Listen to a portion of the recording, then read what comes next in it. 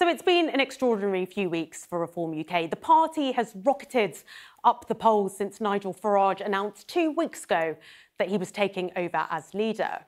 Our latest polling suggests Reform can get 5 seats. That's 5 more than we were predicting at the start of the campaign, and they include places like Clacton in Essex, Boston and Skegness, another big Leave voting constituency, as well as Ashfield and 2 more. So why are voters here choosing this party? Well, Reform UK say they want to win over people from what they describe as left-behind communities. And if we look at the places where their message is cutting through, we can see that they do experience higher levels of deprivation than the rest of the country. This index here, it measures things like income, education, health and housing. And Clacton, where Nigel Farage is standing to be an MP, you can see it's the 45th most deprived constituency in the UK.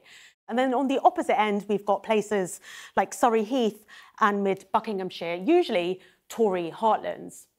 But how much does Reform have to offer people living in places like Clacton? Well, let's take a look at their biggest policy on tax. This is what Nigel Farage had to say about it at the party's manifesto launch.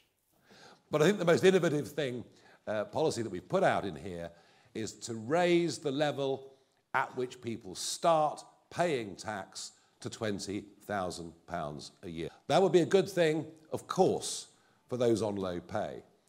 OK, so Reform UK want to raise the basic rate at which people start paying income tax to £20,000 a year. But they also want to increase the threshold at which people start paying the higher rate to £70,000 a year. And this would reverse the stealth tax that the current government has put in place by freezing those thresholds. But the way Reform UK have chosen to unfreeze the thresholds is overwhelmingly regressive.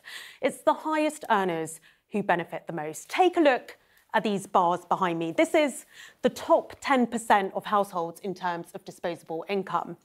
People in this category have more than £3,000 left over each month after paying their direct taxes, their council tax and housing costs. These are single adults, by the way.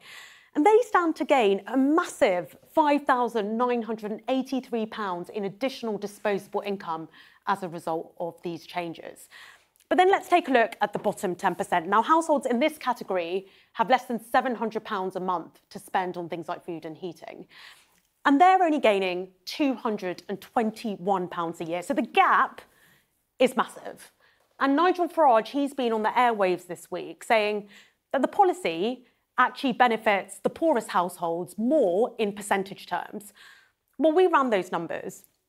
And you can see that that's just simply not true. It's the middle to higher earners who stand to gain the most in proportionate terms, 3 times as much as the poorest 10% of households.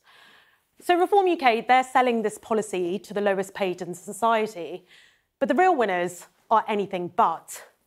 This is a party who say they're for the working class with big tax cuts to offer the top 10%.